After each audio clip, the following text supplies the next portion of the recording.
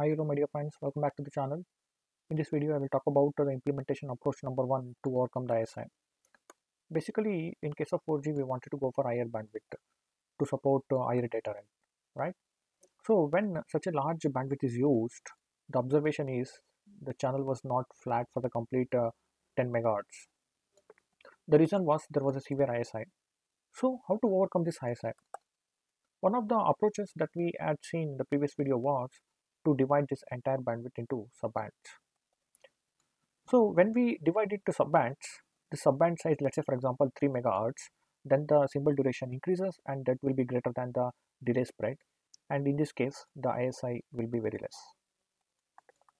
To know this concept, please go to the previous videos to get the better clarity.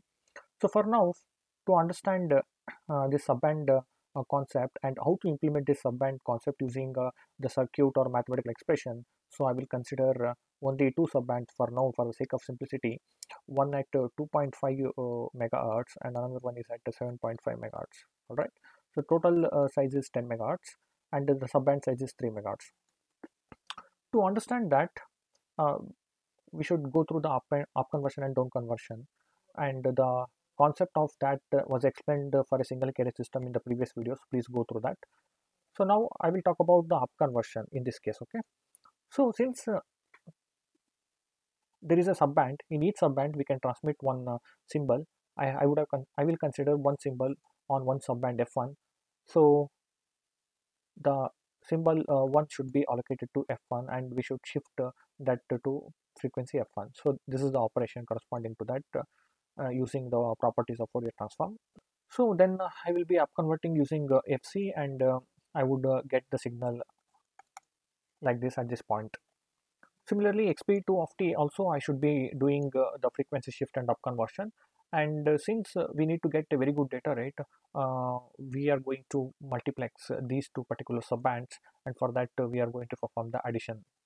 Okay, so at this point, at this point the signal will be,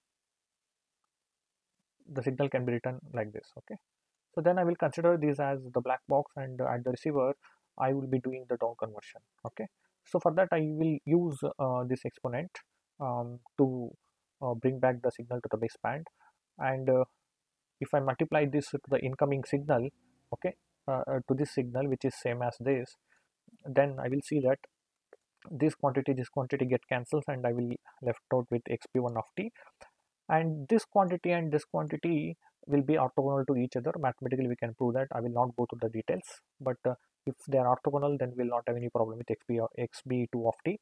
So I will be left out with only xp1 of t. Similarly, the same thing will be followed in the second component also to extract xp2 of t. Okay, so this is mathematically fine, but these, to implement them in the hardware, it would be difficult, right? Hardware component would produce the real signals. So for that, the real quantity of these things should be taken, right? So I will say xp1 of t will be multiplied with cos omega 1 ct. Cos omega 1 ct will be fc plus f1. Using the local oscillator, we can implement this. So this is the real quantity of the exponent shown here. Okay. So this can be implemented using hardware, and using the multiplier I will get the signal here, which is xp1 of t and cos omega 1 ct. Similarly, xp2 of t also we can do the same operation and we can get the signal. So after multiplexing, finally we will get the signal here. Considering this as a block box, at the receiver I will get the same signal like this. So now I need to do the down conversion. In the down conversion also I would take the real quantity, because then only I can implement it with the hardware, which is local oscillator. Will I be able to get back my xp1 of t with that? Okay, let us see that. So when I multiply with cos omega ct, okay, so this quantity, when I multiply with cos omega ct, I will get this expression. So in this expression, if you see cos omega 1 cos omega c1t and this factor, I will get 1 plus cos 2 omega ct by 2. Okay, that will be with xp1 of t. Then for xp2 of t, this is cos a, this is cos b, then I will get 1 by 2 into cos a minus b into cos a plus b. So this expression is straightforward. Now if you clearly see, if you take the spectrum of this one, so one quantity one quantity is at DC, that corresponds to the XP1 of t. Okay, if you take the frequency spectrum of XP1 of t, you will get like this. And the one more quantity is at 2 FC1t. Okay, that is a high frequency component. I have not shown here. uh, and here for XB2 of t, there is F2 minus F1. So F2 I had considered it as 7.5 megahertz. Okay, so and the F1 I had considered it as 2.5 megahertz. So let me just go back to the previous. So this is the one. Okay, so if I subtract these two, I will get 5 megahertz. So at 5 megahertz, you will see that there is XB2 of t. Now this is again the high frequency component, so that is also will be eliminated with low pass filter, so I have not shown here. So basically at this point, okay, at this point, at the output of a low pass filter, if I take the spectrum, that would look like this.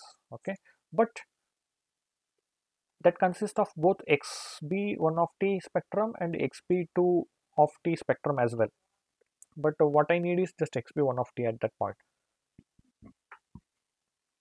So I should be using a low pass filter.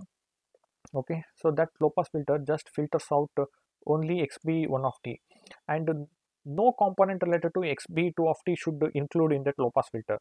Okay, so then finally if I do that, then I will get XB1 of t. Note that here there is a filter roll off. Okay, this filter roll off is there, but whereas the spectrum is getting ended at this point, but we need to have some extra band kept to include the filter roll off. So there should be a God band included. That is why, when I had considered the sub band, I had considered for simplicity only two sub bands, and I had given sufficient gap between them. The reason was to include this filter roll off. Otherwise, if I would have if I would have placed close to that first sub band, then it would have come within the filter roll off, and some quantity of x2 of xb2 of t would have also included along with this xb1 of t. Okay, after the low pass filter. So this concept is actually nothing but the frequency division multiplexing, basically where uh, portion of the band is given to one symbol, another portion is given to another symbol, and between them there is a sufficient God band allocated to take care of the filter roll off. So in this case I have allocated 3 megahertz for band 1, 3 megahertz for band 2, so total 6 megahertz was considered, and for that we could achieve only 6 mbps, whereas we wanted 10 mbps because the entire bandwidth is 10 mbps, right? So we could able to mitigate the ISI to a good extent, but there is a huge compromise in the bandwidth.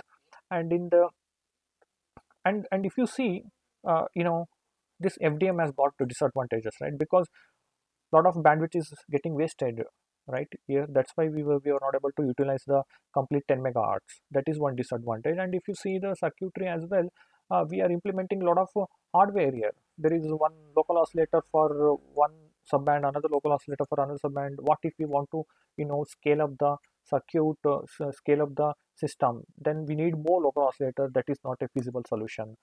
Practically it will be very costly. So for these two disadvantages, this is not a very attractive solution, right?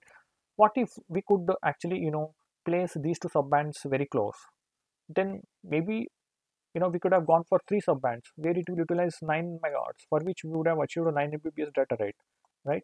So in the upcoming video, let, let us see what are the other approaches where we could achieve the better data rate, and then at the same time we will be in a position to mitigate the ISI. Thank you very much. Have a great day. Bye bye. Please do subscribe.